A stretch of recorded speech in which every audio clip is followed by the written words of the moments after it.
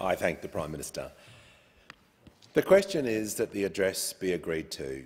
Before I call the honourable member for Boothby, I remind the House that this is the honourable member's first speech, and I ask the House to extend to them the usual courtesies. I give the call to the member for Boothby. Thank you, Mr Speaker. May I offer my congratulations on your appointment to this role. I acknowledge that we meet today on the unceded lands of the Ngunnawal and Ngambri people, and I pay my respects to elders past, present and emerging. I pay my respects to other First Nations people present today and acknowledge and celebrate their cultural authority. The electorate of Boothby, which I am honoured to represent here today, is on Kaurna Yurta, the unceded lands of the Kaurna people.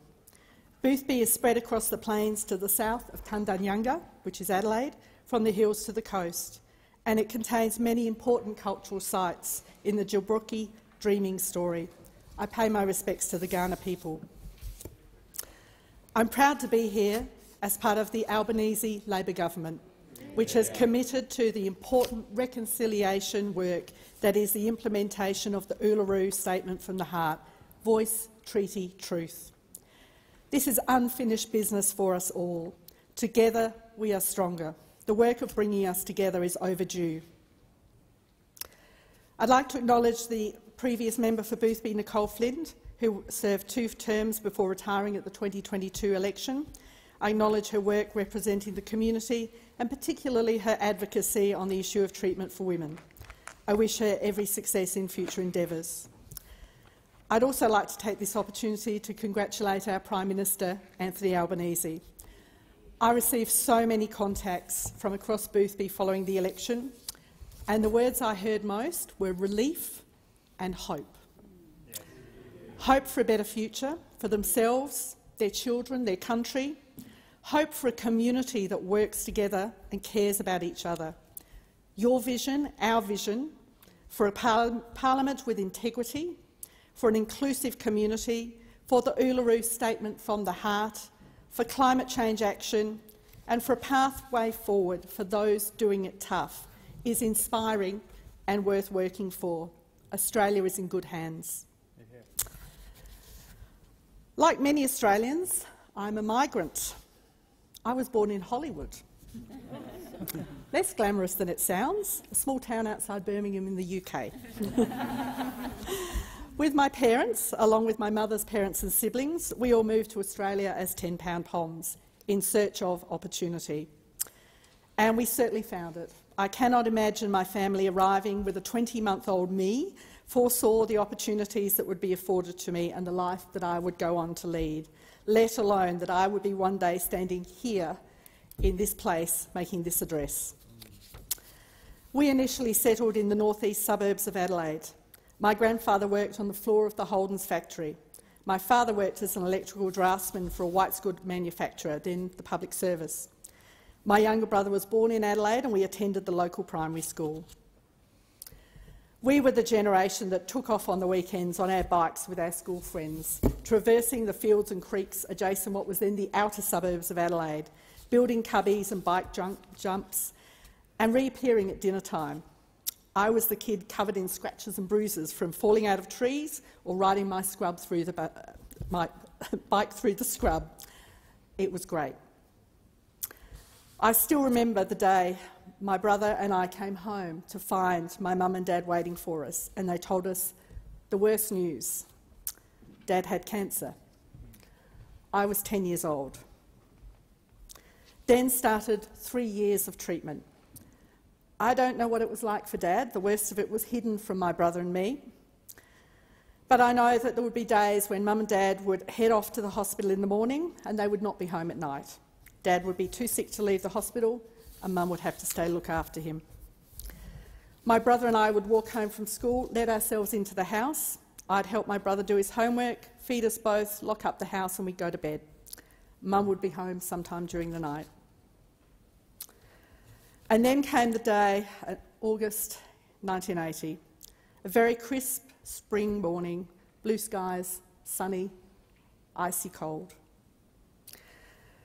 I remember opening the curtains in my room and the sun shining through the window.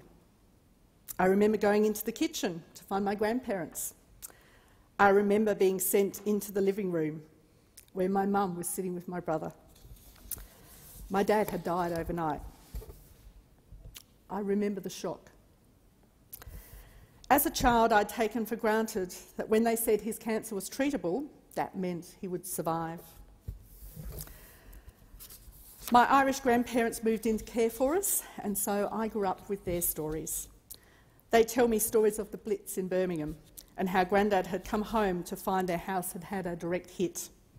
He dug through the rubble, not knowing if his wife, my granny, was alive or dead. When he got to the cupboard under the stairs, which was their bomb shelter, he found her unharmed, cradling my 2-year-old Uncle Tom. Granny was pregnant with my mother at that time. You were that close to not having me here. One of the stories Granny would tell me was of her own childhood in Belfast. The story of her father losing his job in the shipyards. There was no income support in those days, so my great-grandmother went scrubbing floors and pawned her wedding ring to feed the family. No shame in hard work, but my granny was horrified that her mother had had to pawn her wedding ring. The story has a happy ending. When my grandfather found work, the ring was reclaimed, and Granny gave me her mother's wedding ring when my own children were born. And I wear that ring here today in tribute. That experience of poverty and of the precariousness of our family situation drove my grandparents' commitment to education, to ensuring that their family was never so vulnerable again. My grandparents were committed Labor people. Their commitment came from their understanding of the transformative powers of public education and public health. After their experience of poverty in Northern Ireland, they wanted more for their family. 2 generations on, the importance of education was drummed into me, and I became the first person in my family to go to university. Whitlam said, "We are all diminished as citizens when any of us are poor. Poverty is a national waste as well as an individual waste. We are all diminished when any of us are denied proper education. The nation is poorer, a poorer economy, a poorer civilisation because of this human and national waste." I'm not old enough to remember the Whitlam government, but his vision for our country underpins much of what I value. Affordable education, affordable justice, land rights for First Nations people, women's rights. Whitlam ended the death penalty, stood up against apartheid in South Africa, established the Racial Discrimination Act and ended conscription to the Vietnam War. And importantly, affordable health care.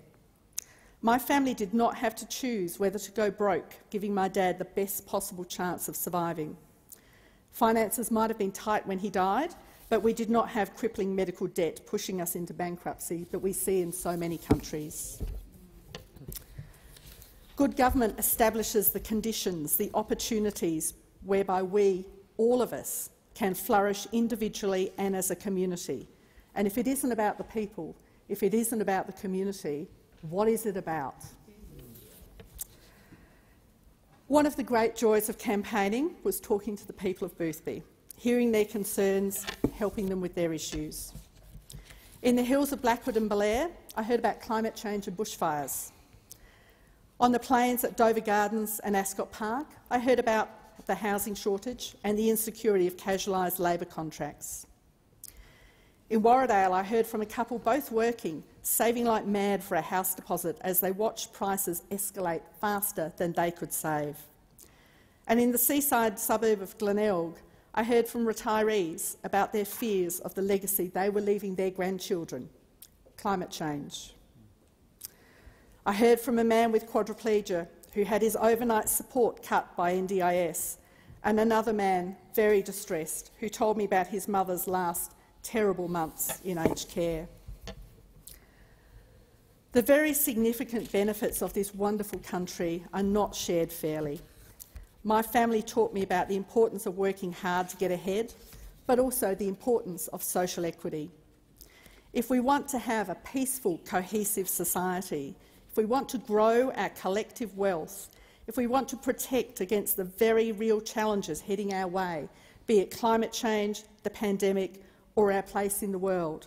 If we want a strong country, it is in all of our interests that as many as possible are able to share in the benefits of our great country. Inequality is a detriment to us all. Too often government does not create the conditions, the opportunities for all of its citizens to flourish. Indeed, it creates conditions that push some people down, holds them down, makes life as difficult as it can be. It punishes them for not being enough, for not being able to overcome the disadvantage they may have been born into or may have experienced in their lives. Too often, past governments have actively and deliberately pushed people into poverty. Cost of living is one of the major issues I hear about across Boothby, and while it affects almost everyone, those on a form of benefit payment, those on minimum wage, those on low fixed incomes are definitely impacted the most. And there is no logic and no moral reason why the poorest and most disadvantaged should be the ones who bear the greater burden. The raising of the minimum wage is a fantastic step forward, and the addressing of casualising gig economy work conditions will make such a difference. Many of you know that I'm a long-term campaigner for the Raise the Rate campaign, and I don't step away from that. I'm also committed to addressing other forms of cost of living issues. This government has inherited wicked problems: $1 trillion in debt and rising interest rates, a climate emergency and a neglected environment, the pandemic and a shortage of skilled labour, a housing crisis in both purchase and rental markets. And in all of these issues, it's important to remember that those in poverty will feel this a lot more than the rest of us. They say a rising tide lifts all boats, but not if the boat is tied down. My recent work's been in the homelessness sector, and when we think of homelessness, we are talking about the pointy end of poverty. This is a stage where people truly have nothing left, and it's hard to come back from losing everything. No one plans to become homeless. This is not anyone's ambition growing up, and yet it happens to more people than you would think. There were over 112,000 people homeless at the 2016 census, and we expect that number to have risen in the 2021 census. We always say in the sector that anyone can become homeless. And when you hear that, I know for many, there's a small voice in the back of your head that says, well, yes, but not me. Because we'd all like to think that the benefits that we experience are the result of good decisions that we've made and our hard work. And we like to think that because it gives us a feeling of control and safety and security.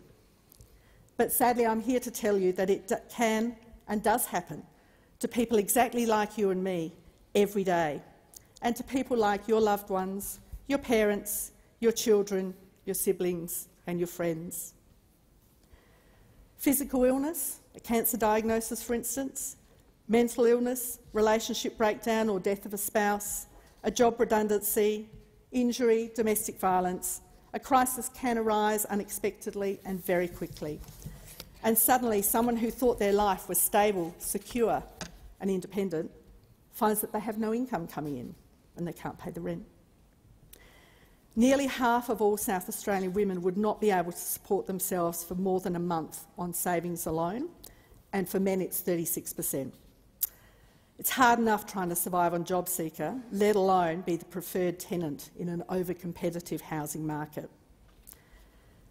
Door knocking in Boothby, I came across people living in garages, squatting in derelict houses. Businesses and our premier tourist strips told me of people sleeping in benches and in doorways.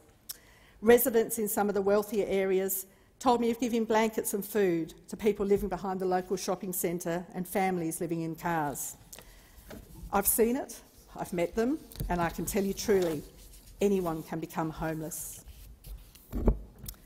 The Australia my family migrated to, the Australia that I see in my mind and I hold close to my heart, is an Australia of opportunity, where hard work is rewarded, but misfortune is not punished, where we are one community and we are a caring community. I am proud to be here as part of an Albanese Labor government because Australia needs us to do more and be more. I said at the beginning of my campaign that this is a we campaign, not a me campaign, and I have so many people to thank. Labor is a movement that is bigger than the party. It's powered by the mighty union movement and supported by broader civil society. It's a movement that says we can all share in the riches of our country, that we should all be treated with respect, that each of us as individuals should be valued. Our work should be valued, our contribution to the community should be valued, we should be valued.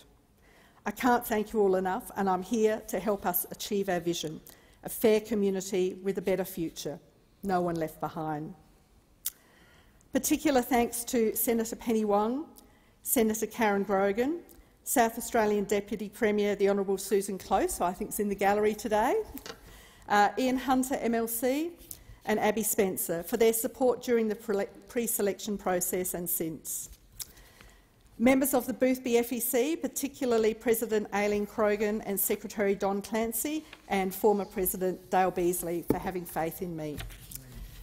My campaign manager, the wonderful Tom Mooney, who worked the magic and kept me moving forwards, and the campaign team, Liz Temple, Abby Spencer, Jo Sutton, Ella Waters, Tamsin Anspach, Nick Falcinella, Alexia Deegan, Amy Ware, Ella Shaw, Sean Hill, Cameron Smith, Patrick Stewart, Issy Martin and Elias Halaj. The extraordinary support and friendship of Sean Bonnet, Adrian Tazzato and Leon Chermak. I want to thank everyone involved in the South Australian union movement. So many of our unions supported me, and I particularly want to thank the United Workers Union, the Community and Public Sector Union, Australian Services Union and the SDA for their incredible support. I was truly overwhelmed by the support of so many unions and union members who dedicated countless hours to elect the first Labor member for Boothby in 73 years. And a Labor government that will fight for the rights and conditions of workers. And I'd particularly like to call out Gary Bullock, Jo Sutton, Abby Spencer, Liz Temple and Ella Waters. The many, many volunteers who came out day after day in hail and in the middle of summer, door knocking, phone calling, letterboxing. Some of them long-term volunteers, such as Julianne Sweeney, who has been volunteering for Labor since Whitlam, and I've seen the photos. Many others volunteering for the first time, moved by a sense of urgency to change the government. My staff, all up in the gallery, Nick Falcinella, Amelia Yaron, Hannah Beadle, Alex Bond and James Dimmis, who are now in the process of setting up the office while providing service, a little bit like building the plane while you're flying it. And, of course, the voters of Boothby, who engaged with me, talked to me, told me what mattered to them, their concerns, hopes and fears, the stories of their lives, and, of course, what they wanted from their government and their representative. I feel incredibly privileged to be entrusted with your stories and your faith and your votes, and I will work for you every day and every night. I'd also like to thank my former employer, St Vincent de Paul Society SA, State President Brad Hocking and National President Claire Victory, staff and volunteers. I'm sure that your newish CEO, up and leaving to campaign for a federal seat, was not in your forward plans. I don't recall seeing it on the risk register, but possibly that was my failing. Thank you for your support. And finally, my family and friends. My mother. You provided a secure and safe home, despite the death of your beloved husband, my father. You supported my education in an era where education for girls was not a given, and while I recall that I was the perfect child, I accept that it may not have always felt that way from your perspective. To my best friend Tiffany Williams in the gallery, I suspect that you think that I am your support and cheerleader, but actually you're my support and cheerleader. Thank you for putting up with me being a very neglectful friend over the last 10 months. My triplet sons, Hamish, Rory and Jack, also in the gallery, who have adjusted well to their mother suddenly deciding to change everyone's lives by abruptly resigning from paid employment and disappearing on the campaign trail. Their enthusiasm for seeing my face on every Stobie poll in the electorate of Boothby and having their friends report back on what I've done and said hasn't failed. Thank you for your support. I love you all, and I'm putting it on the record, you're all my favourites.